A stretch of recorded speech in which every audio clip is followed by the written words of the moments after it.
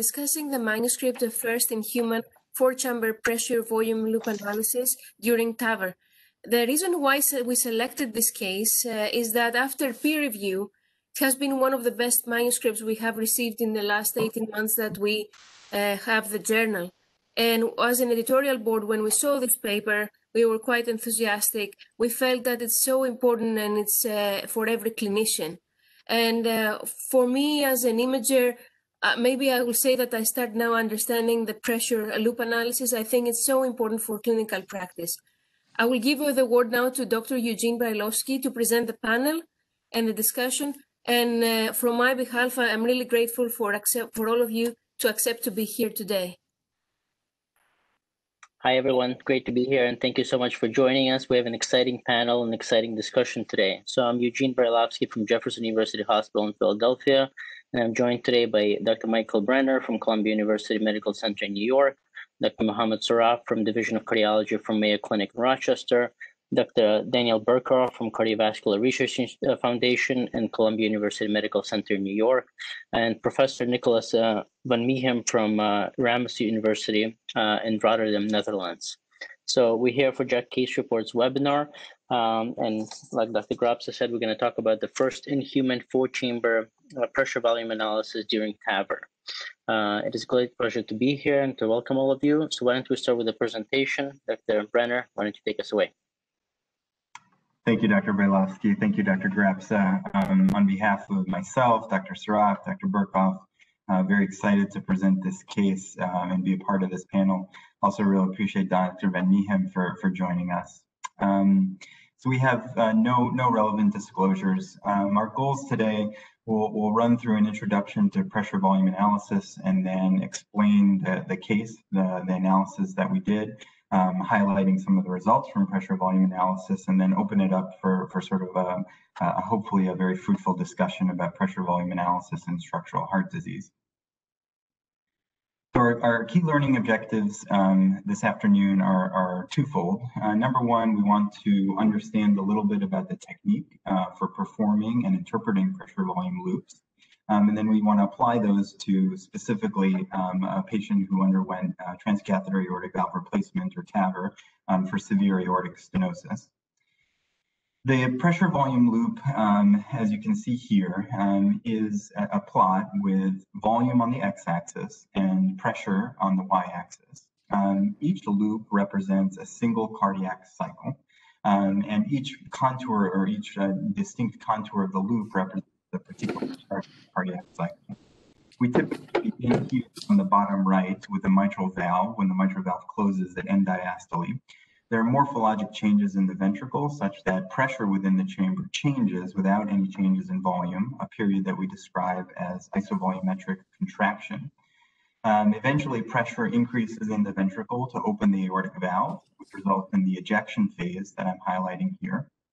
And eventually, the aortic valve closes as pressure declines, and there's a period between the aortic valve closure and the mitral valve opening where there are again morphologic changes in the ventricle such that pressure changes without any changes in volume, the period called isovolumetric relaxation. And then once the mitral valve opens, diastole begins, and you start to fill the left ventricle with blood from the left atrium. The filling phase typically has two periods, a passive phase where there aren't significant changes in pressure, and then a more active phase towards the end of diastole where you start to see a rise in ventricular pressure as left ventricular volume increases. Now, the shape of the pressure volume loop is defined by two fundamental relationships, which are characterized by these dashed gray lines here. The first is the end-systolic pressure volume relationship, which connects a point on the volume axis intercept with the point of end systole, and it reflects maximal elastance within the ventricle. The second relationship that sort of defines the bottom bound of the pressure volume loop is the end diastolic pressure volume relationship, which describes the diastolic properties of the ventricle. Now, what I've shown you here already really only describes or is most applicable for left ventricular pressure volume loops, but the pressure volume loop in the right ventricle is a little bit different than in the left ventricle in a number of important ways, which I've highlighted here in this slide. So here in the blue, you can see the right ventricular pressure volume loop here, and you'll note that the pressures in the right ventricle are lower than in the left ventricle, and as a result, end-systolic elastance and the end-systolic pressure volume relationship, or the slope of that relationship, is lower than it is in the left ventricle. And importantly, at least in the normal right heart, there are no more prominent isovolumetric pressure changes, such that isovolumetric contraction and relaxation are blunted. Now, the atrial pressure volume loops are characterized here. These are a subject of active research right now. There are distinct components of the atrial pressure volume loop. You can see here that there's an A loop to the left side of the loop, and then there's a V loop. The A loop describes the active contractile properties of the atria towards the end of ventricular diastole, when the atria contract, forcing blood from the atria into the ventricle. And then there's the V loop that describes the passive sort of conduit function of the atria. Now, I should say that this schematic that we presented here really only applies to sinus rhythm, and the A loop in particular is absent in patients with atrial fibrillation. And then, just like the ventricular pressure volume loops, the atrial pressure volume loops are defined by an end systolic and an end diastolic pressure volume relationship. The unique thing about the atrial pressure volume loops is that, unlike the ventricular pressure volume loop, which has its end diastolic pressure volume relationship defined by a period at end diastole, the atrial pressure volume loops have an EDPVR, an end diastolic pressure volume relationship, that's defined by this point at end reservoir, which is the largest volume that the atria encounter. And so hopefully that gives you a framework or a basic understanding for what we're going to discuss in the next few minutes, which is the case of a patient with severe aortic stenosis who underwent TAVR. So the patient is a 71-year-old male, has hypertension, has severe COPD, as well as frailty, which generated a high STS score, such that he was not offered surgical aortic valve replacement. He was symptomatic with advanced heart failure symptoms, but otherwise had preserved biventricular function, at least by ejection fraction.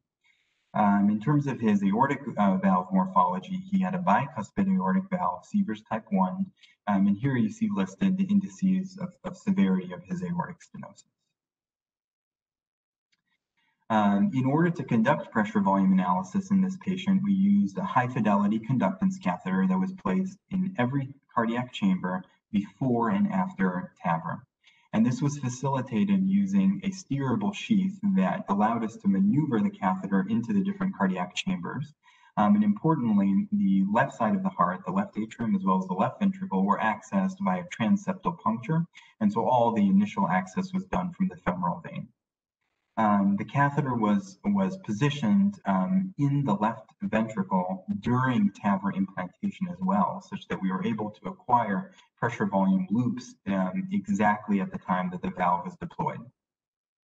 Here is a picture from our article, just showing you what a conductance catheter looks like. It's a pigtail catheter, 7 French.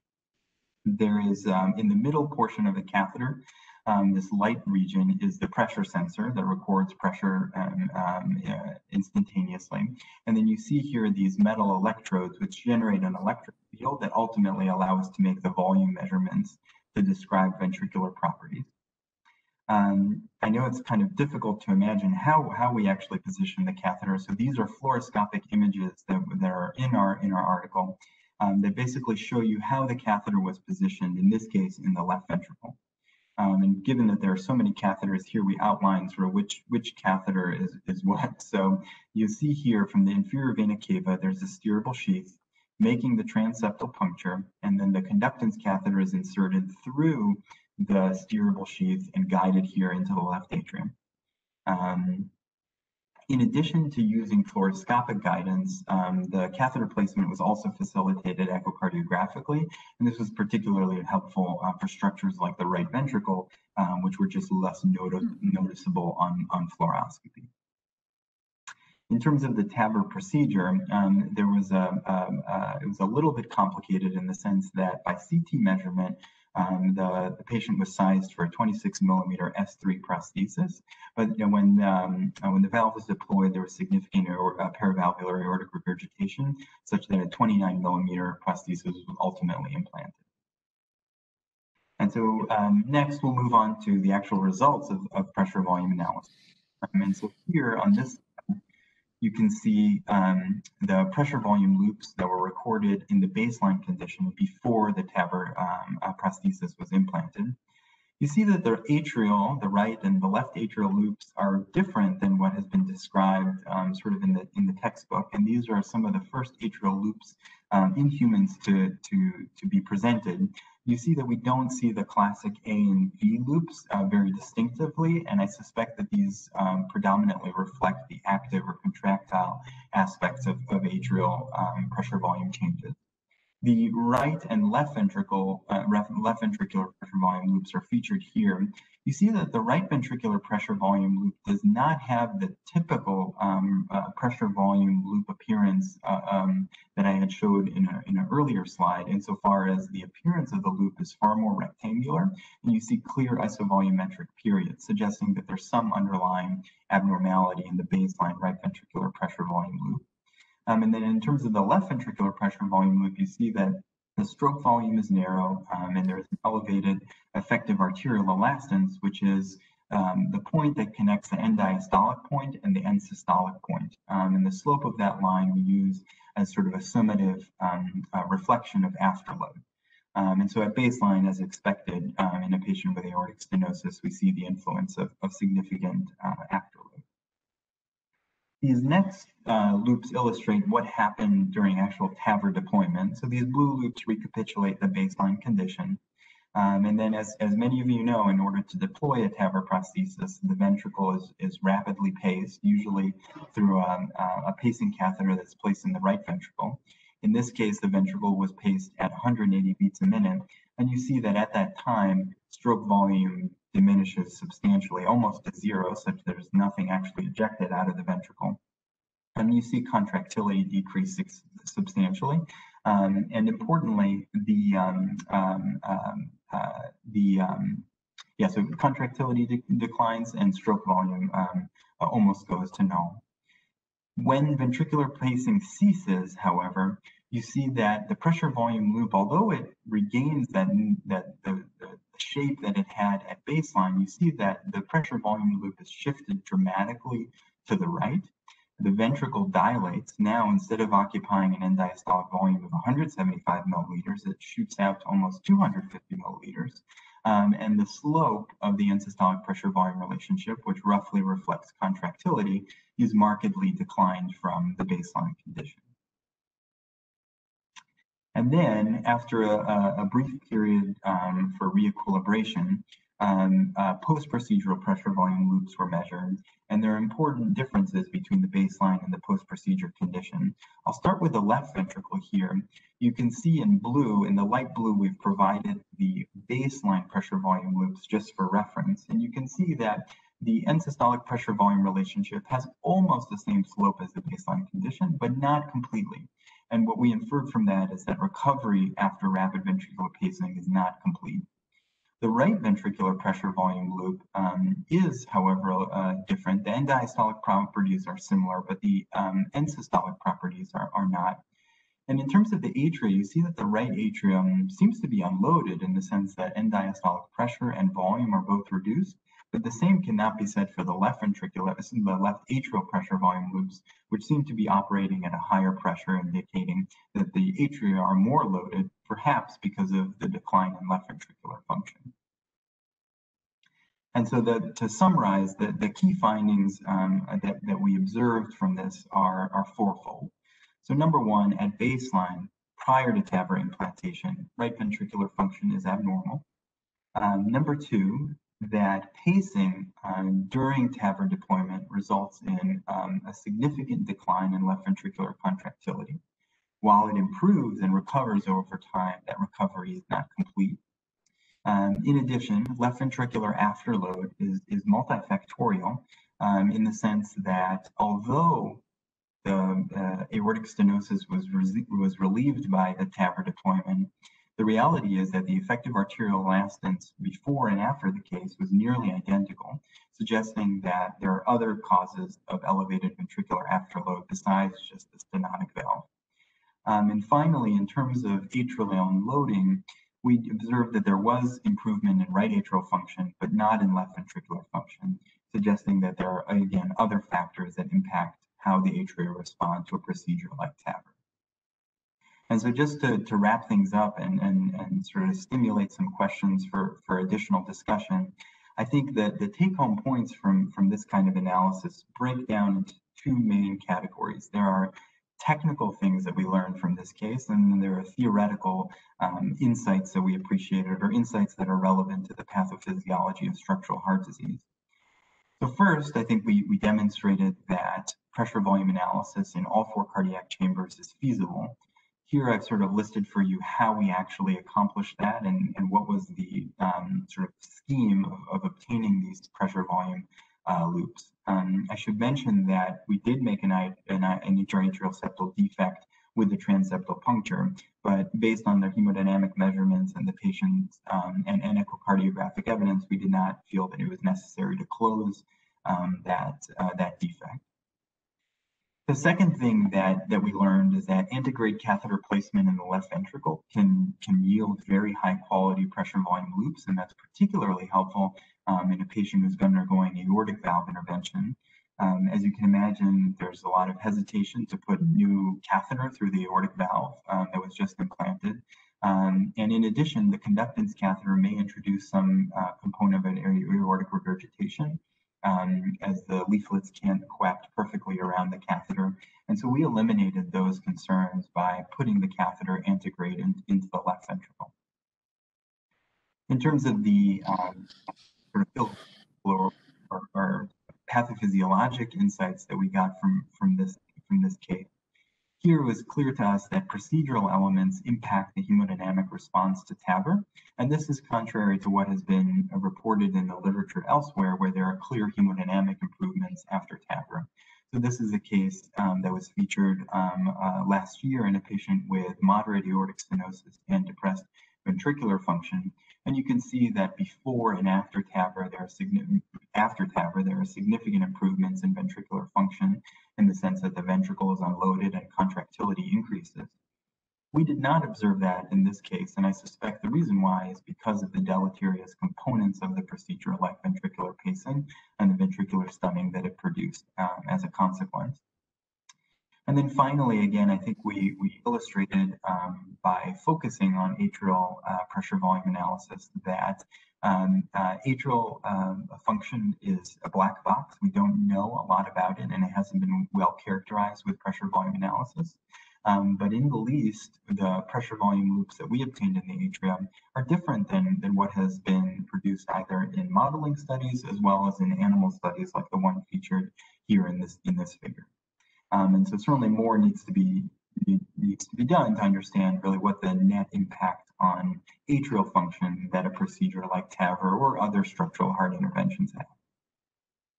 And so that concludes our presentation. We're excited, obviously, to discuss more with you all. I just wanted to acknowledge everyone who participated in this study. Certainly Dr. Sarraf, Dr. Burkhoff, and we appreciate Dr. van Mieghem for joining us. You can see that although there were only us three on the paper, this is really the product of a lot of collaborative work from a broad group of leaders and experts in this field. So with that, I'll turn it over to Dr. Brailovsky for the rest of the discussion. Thank you so much, Dr. Brener. This was really fantastic. What a great case to discuss further. I'll open up to discussion. Maybe I'll start with the first question, and then we'll take it from there. So you've clearly shown there was myocardial stunning during the procedure, probably related to the pacing itself, and then there was incomplete recovery. So my question is, can you use PV loops to either predict what would happen afterwards, or maybe is it only used diagnostically? And does it provide any more information than echo would provide, or SWAN information would provide post TAVR deployment? Yeah, that's a great question. Thank you. So I think at this nascent stage of our pressure volume loop program, the purpose is really diagnostics. Eventually, we would like to gather sufficient information and gain insights into the pathophysiology of the ventricular as well as the atrial responses to various structural heart interventions to be able to use it prognostically, and in particular to correlate the findings that we found with various non-invasive modalities so that not all patients have to undergo pressure volume analysis. So that's certainly the future of this kind of research. But I think at this phase, we are only in a position to use the conductance catheter for diagnostic purposes. I think that it does, however, illustrate a number of key points that cannot be gleaned from the routine, non-invasive or even invasive Swan-Ganz catheter-based methods to characterize hemodynamics. So if you'll recall, in the pressure volume loops before and after the case, we demonstrated that there were significant reductions in contractility, yet ventricular pressure and presumably systemic pressure were not significantly different. And so I think that's an important insight in the sense that if you use traditional modalities, let's say an arterial catheter, or even for that matter, a Swan-Ganz catheter, you may not realize how poor or how poorly adapted the ventricular response is to certain interventions like TAVR if you use these non-specific parameters like the arterial pressure to gauge whether hemodynamics have or have not changed significantly. That's great. Thank you. Dr. Burkhoff, Dr. Sarraf, is this case something you modeled in Harvey before? And how does it compare to your modeling techniques and what you've seen in real life? So there are so many different aspects of this case that were exciting. We can go chamber by chamber. First is left ventricle. That's maybe the easiest. And actually, Dr. van Mieghem has made many measurements of LV pressure volume loops during and after TAVR. So it'd be really important to get his comments on this. But basically, the main observation that we see is that the peak ventricular pressure goes down, which you expect after reducing the gradient. But there's not a huge change in the stroke volume in the end. In this cases where the ventricular ejection fraction at baseline was reasonably normal. But we do see, as Dr. Brener was pointing out, variable effects on contractility at the end of the case, where sometimes you can see an improvement in contractility and sometimes you see this decrease that we saw in this case, which you would not ordinarily see in if you're just looking at pressures. So these are things that certain aspects of this are very consistent with Harvey, the simulations, because obviously we can show a reduction in peak ventricular pressure and almost no change in stroke volume if you start out with a normal ejection fraction. But these other aspects really are reflecting a more complex biological response that really is not incorporated into the simulations. Right ventricle, same kind of thing. We do see that the feature of here that Dr. Brener was referring to that's not typical of a normal RV loop is the fact that this patient had basically some elevated pulmonary pressures, and that really, during those kind of situations, the loop looks more rectangular, and we do have the isovolumic contraction and relaxation phases.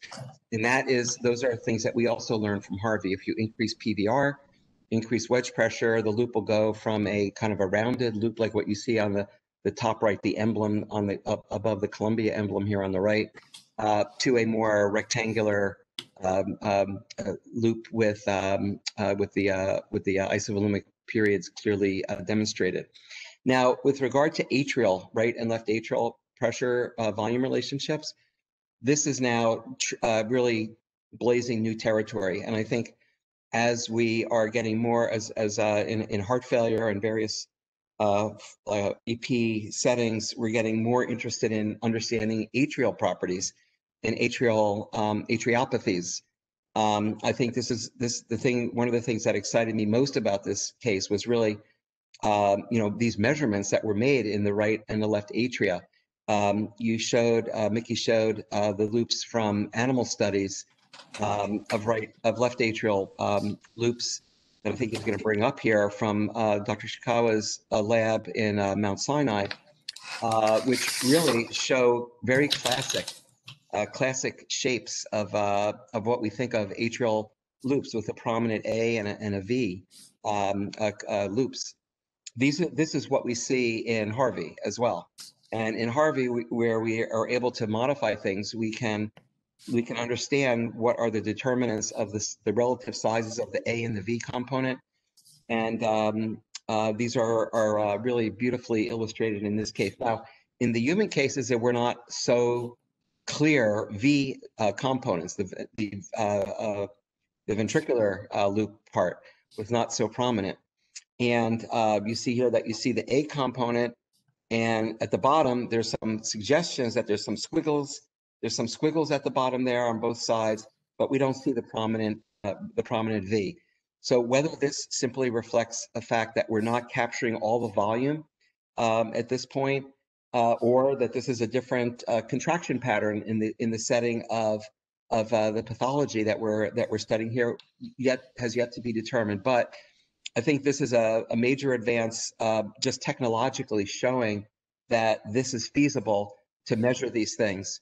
And there's a lot of interest in understanding atrial mechanics in HFpEF, in atrial fibrillation, pre and post ablations, and in other forms of heart failure as well, where atrial stiffness and atrial contractility is being invoked right now. And what we have from echo are looking at left and right atrial strains, which may or may not correlate directly or give the same amount of information as you're going to get from these pressure volume loops.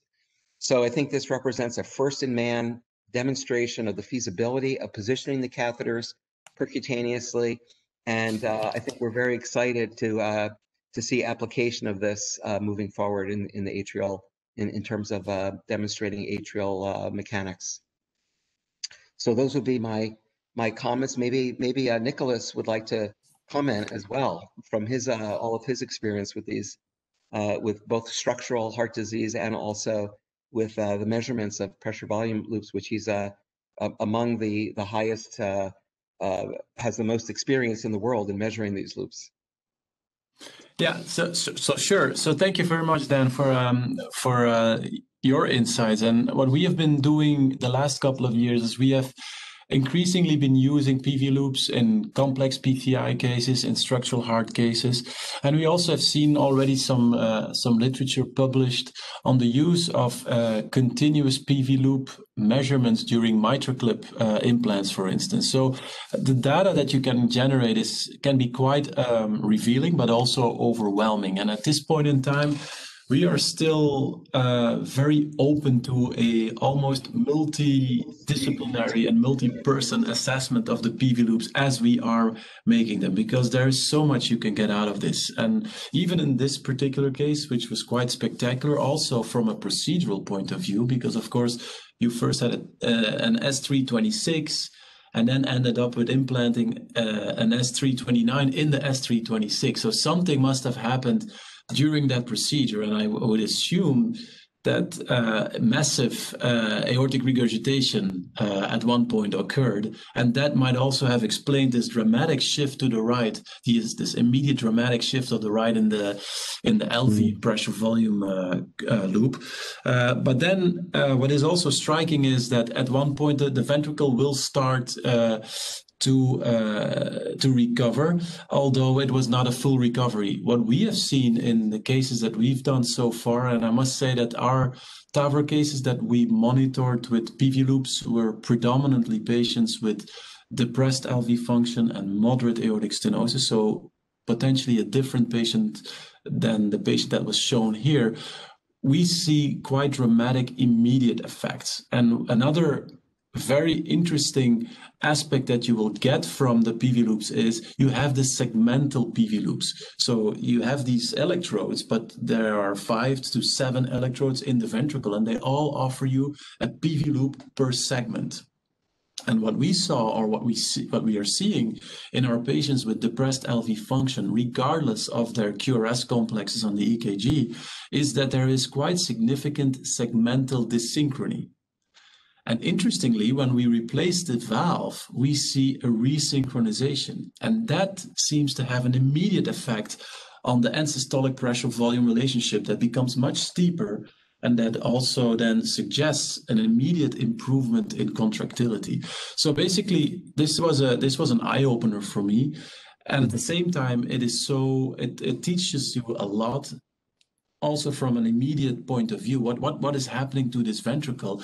And it can be not only diagnostic, but definitely also be predictive. So I do foresee that we can use these PV loops, these immediate PV loops, to predict patients who will do well in the short run or in the midterm follow-up, so especially if you, not only for TAVIs, but also, for instance, in MitraClip or in tricuspid repair. I think PV loops can really, tell us who are the patients whose ventricle will recover and can deal with the improvement in TR or MR. So I think we haven't seen the latest or the last on PV loops in clinical practice now, and I foresee a growing adoption. But I think it's this case was very spectacular for me, because for the first time I saw pressure volume loops in the 4 chambers. I've never seen that before.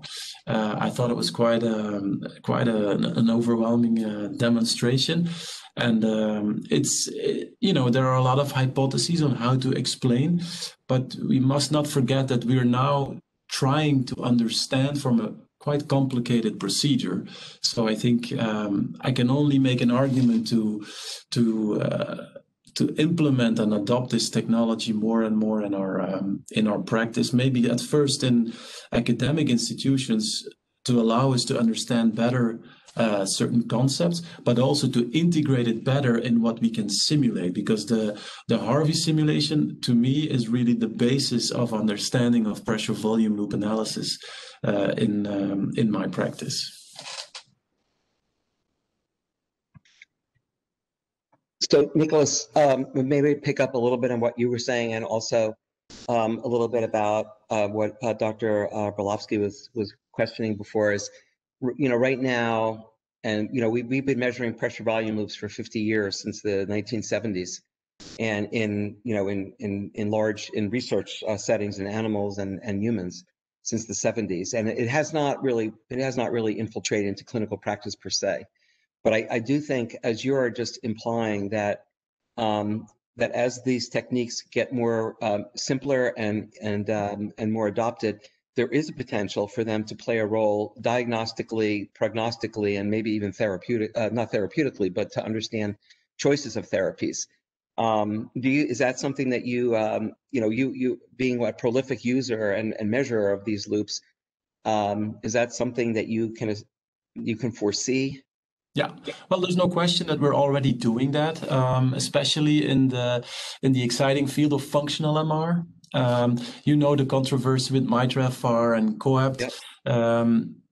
We do see patients with very poor ventricles with ejection fractions below 20%, and then it becomes unpredictable from a clinical point of view as a clinician to understand or even predict the patients that will do better with FMR reduction, or dramatically fade out immediately after the procedure. And I think this is where immediate pressure volume monitoring can be a difference and separate the patients who will do better versus the patients who will really get into real problems. And I think as we are clipping those patients, you will see the immediate effects of the PV loops and what happens on afterload and contractility. And if you see that the ventricle is deteriorating, those are the patients where you want to withdraw the clip, and vice versa. I think when you see that the ventricle is accommodating almost immediately, then you know that the patient will benefit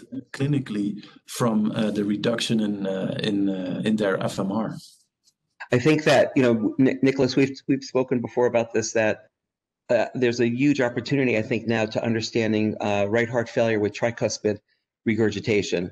And maybe you have some experience with that already. But I think this is now a wide open field. Tricuspid regurgitation of right heart failure is very complicated physiologically. We can look at right heart caths, we can look at V-waves, we can look at PA pressures, but really in terms of predicting who's going to do well and not do well, I think is right now an open question as I understand it. Yeah, I totally agree. I think it's we just don't know. We just don't know based on echo, based on the echo information and the pulmonary pressures of the right heart caths that we're performing up front. Very difficult to predict the patients that will get better or will do better after a tricuspid repair. And I think another very compelling indication might be weaning patients from, for instance, an ECMO. You can monitor, you can see the effects of turning down your support on cardiac mechanics, and that will definitely help to identify the patients who are ready to be weaned or who is not. Yeah. So maybe we could ask Dr. Sarraf. I mean, you did a really masterful job of making these measurements, very impressive. Yeah. And again, I think everyone's really congratulating you on this really nice contribution to the literature and opening up new avenues here. Maybe you want to make a few comments about the case, but maybe also what motivated you to make these measurements in the 4 chambers. Right. So thank you very much, Dr. Burkhoff. First off, I have to say that this collaboration, this publication would not have happened without your collaboration and your help. But first things first, there is no question that hemodynamics and specifically echocardiography both have truly revolutionized our understanding of physiology and pathophysiology of cardiovascular disease. But what's really important here is that, and even during clinical practice, even at bedside, oftentimes we see that our findings in the cath lab or on the day of the procedure are completely different than the findings even within a day. Anyone who performs TAVR might have noticed frequently, I mean, it's too numerous to count now, that the numbers that you get, for example, on the day of the procedure, you get a transvalvular transaortic gradient of 7-8 after the TAVR procedure, and then the very next day or right before discharging the patient, you see a gradient of 14, 15, 16. It's really not logical to think that within a day you've had some valve leaflet deterioration. So that always was a question to me that as to why or how we can explain this. Looking at these loops, and might at least to some degree explain as to why we see a discrepancy between day 0 and day 1 follow-up. But more importantly, going beyond just treating numbers, at the end of the day, it's really not about the numbers or hemodynamic parameters. We always want to treat the patient.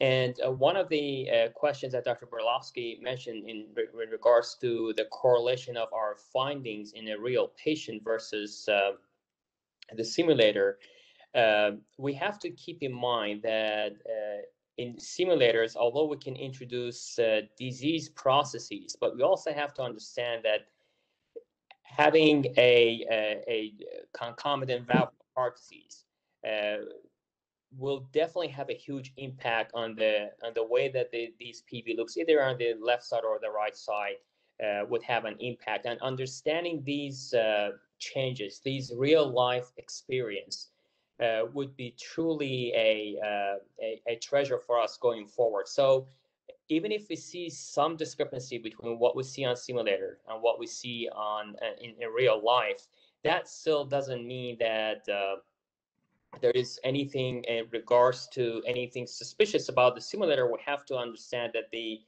patient milieu is always different than what we see in the lab or even in the animal lab. So that's why we see, as you mentioned a few minutes ago, the A loop and V loop in animal experiment is very different than what we have seen in this particular example. Now, the other thing that we also have to mention here is that we have to keep in mind that this catheter specifically is designed for right ventricle and left ventricle. And even if we look at the IFU, it's specifically designed for ventricle, not atrium. So it's not been calibrated for the atrium. So we're still learning in terms of what's going to happen with the, maybe we have to have separate catheters for the atrium, or maybe the calibration is completely different. And so we're truly on the very first page of a long textbook, and this is the very first time we were able to do the case in all 4 chambers. Placement of the catheters, for now, we the 3 of us agreed that maybe the atrial appendage, both on the right side and left side, might be the appropriate placement of the pigtail of the PV loop catheter, mainly because the appendage, both on the right and the left, is the only muscular part of the atrium. The rest of the atrium are pretty smooth because they're part of the venous development as part of the embryology of the 2. So we are very excited that we can do this. I think one of the advantages of going antegrade, transseptal antegrade to the LV, is that we can keep the tip of the peak of the catheter in exactly the same place. So even during the rapid ventricular pacing, or even if you pass through the aortic valve retrograde, that doesn't really change the position of the catheter. And more importantly, it's a lot easier to go to the very tip of the LV apex as well as RV apex when you go antegrade, as opposed to in the case of retrograde. I believe it's a little bit more challenging. We have done a few mitral clip patients as well. For mitral clip patients, we are going retrograde, and we have noticed that when we go retrograde, our segmentation is not as clean as when we go antegrade. So we'll see what the future holds, but I personally believe that we really need an international registry that we can all can contribute to this registry, and we all learn together, we all grow together. And hopefully in future, as you and the rest of the panel mentioned, we can learn which patients are going to get the most benefit, which patients. There might be patients that we can predict based on the PV loop in future that, you know what, no matter what, even if we put a TAVR, or even if I do a mitral clip in your particular case, you may not really get any clinical benefits. So our patient selection would also become smarter in future. Mm-hmm. Mm-hmm. Dr. Sarraf, I have a brief technical question for you, because I'm obviously very intrigued by the transeptal approach. Also using the steerable catheter, the Agili-C makes a lot of sense. It will definitely make it much easier to navigate through the left atrium across the mitral valve and into the LV apex. But how do you deal with as you are implanting the valve and you do the rapid pacing, will that not affect your conduction catheter? And not necessarily the position, but don't you agree that you need to recalibrate whenever you enter a device across the aortic valve into the ventricle? So do you need to recalibrate the conductance catheter, or is that not mandatory? No, I think you're absolutely correct, and we actually do that. So I think Dr. Brener didn't have. We want to get to all the questions as well. So what we do is that before the patient even comes to the cath lab or operating room, depending on wherever you practice, the patient gets a 3D volume of the right ventricle and left ventricle. Obviously, measurement of the right atrium and left atrium is a little bit more challenging, but at least for the RV and LV, so we actually have the data from the RV volume and LV volume, so that has already been measured. And then we also use hypertonic saline once we go across to the RV, and then once we go across to the LV, we do a baseline hypertonic saline, and also after TAVR, we do another hypertonic saline. So we calibrate every time. So we're trying to be as accurate as possible. And one more item that I have to mention, and one more very important point that I have to bring up here is that I don't believe, and I think Dr. Burkhoff and Dr. Brener agree as well, we don't believe that our protocol is the best protocol yet. So one of the things that we can consider, especially in patients who are not in AFib, is that if we can, for example, pace the sinoatrial node, SA node, at a constant heart rate, and that heart rate can be anything beyond the baseline heart rate of the patient. If the patient is running at 75, we probably have to pace, or we can pace at a rate of 80 or 90, and then we can have a much more cleaner and much more standardized PV loops. But so obviously we don't want to rapid pace the patient because of what we have just discovered in a particular case. But we're still learning, and we're trying to improve our technique and steps as we are going forward. And we welcome any feedback from our colleagues, especially someone as experienced as you are. No, I think we are in an exciting time, and I look forward to collaborating with you and with the Columbia group, and also to maybe at one point come to some consensus on how do we need to move forward with this technology, and how do we need to calibrate, and how do we need to execute these procedures in a more reproducible way. So I think this is a great teaching case. Fantastic. Thank you. I couldn't agree more, Nicholas. We actually are talking now about, as you know, very well know, we're putting together a group of people to write this RV review article. But in addition, because we see a lot of variability between how people measure, calibrate, and interpret these loops. And we do believe that there is a need for a checklist/consensus that systematizes how these are all three of those steps: measurement, calibration, analysis, and interpretation. Mickey's been spending a lot of time thinking about all these things, and as we struggle, even with just the relatively small number of cases that we have, you see with every case offers a different challenge, especially on calibration. And as you said, when you introduce a new device, when you do something that maybe moves the catheter just a little bit, the calibration comes off. So these are all things that we need to not sweep under the rug, but we have to bring to the forefront and make sure that the data that we're getting that's being reported in review articles, in original articles, is accurate. And you see a lot of discrepancies in how people report their data, and reviewers are not yet educated. So papers get published that have incorrect information in it.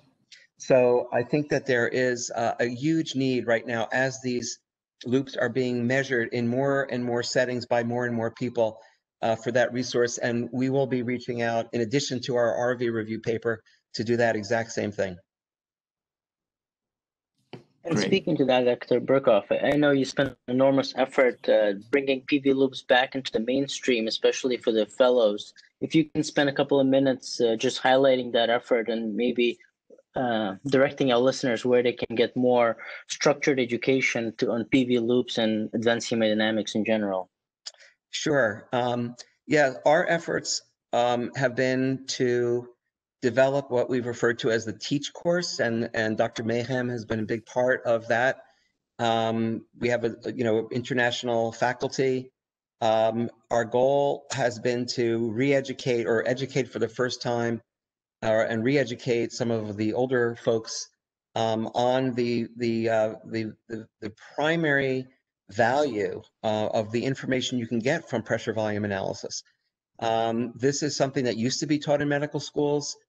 Now, with many schools dropping, not even having physiology courses, this is really getting pushed aside, and there's really no resource for fellows, young physicians to get this, or very limited places to get this. So, of course, we have our TEACH courses that we run through CRF. We do fellows courses. People can just contact me, and we do small groups of 5 to 10 fellows at a time, and we do large courses with 50 to 100 people at a time. We do these at the national meetings until COVID. We're hoping to resume these in 2022, most likely. But we do run these courses virtually now for the small groups. So there's that option, and also, of course, there's the Harvey simulator, which is at harvey.online, which has textbooks that really walk you through the basics of pressure volume analysis.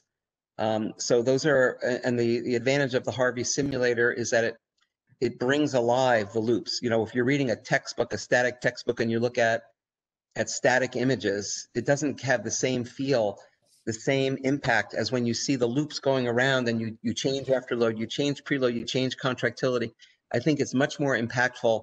It's almost like you're in the lab measuring these things in real time, and I think it can be much more impactful. I mean, Eugene, you've taken the course a couple times, I know, so you can also speak to its, and also Mohammed has as well. So you guys can speak to the, and Nicholas, you've given the courses, so we've all experienced the potential. But I'm a little biased, but I think the potential power of these educational resources.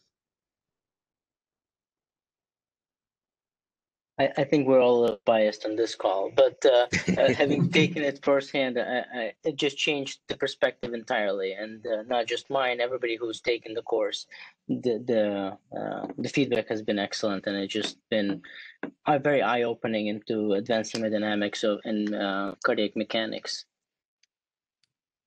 And the best part of it is that it's very interactive between the trainees and also the faculty. That's probably the most prolific part of the entire course. And it may also be a humble experience, especially in the beginning, but at the end of the day, it is also a very intriguing and very rewarding experience, because at the end of these very specific trainings in cardiac mechanics, you really you get different perspectives on mechanical circulation and complex physiology of the heart. Absolutely. So Dr. Brener and Dr. Burkhoff, can you provide some clinical takeaways from this case and from our discussion so far? Sure, yeah, I'll just recapitulate the key findings that we reported at in the presentation. I think we learned in this case that although the left ventricle was the focus in patients with aortic stenosis, the reality is that most likely patients have abnormalities in all chambers of the heart, in particular in the right ventricle, which we showed through this analysis. The second takeaway point is that although the literature is full of cases of improved hemodynamics in response to TAVR, we here demonstrated that the hemodynamic response is multifactorial and may be influenced by key procedural steps like rapid ventricular pacing, which induces ventricular stunning. The recovery may occur, but the tempo of that recovery is not uniform. And in this patient, it appears as though at least in the very short term, the procedure was, the hemodynamics after the procedure were not fully recovered. And then as Dr. Burkhoff and Dr. van Mieghem and Dr. Sarraf had sort of mentioned about our atrial analysis, I think we've opened the door to unlock and further explore what is going on in the atria and integrate that with what we understand about ventricular mechanics to provide a more comprehensive and holistic approach to how hemodynamics impact our way of viewing various cardiovascular pathology. Thank you all so much. Thank you all panelists for wonderful and really fruitful discussion. And I want to specifically thank Dr. Julia Grapsa and the JACC Case Reports team for providing such a forum for such a wonderful discussions. And we hope to more of these in the future. Thank you all so much. Thank you. Thank you very much. Stay well.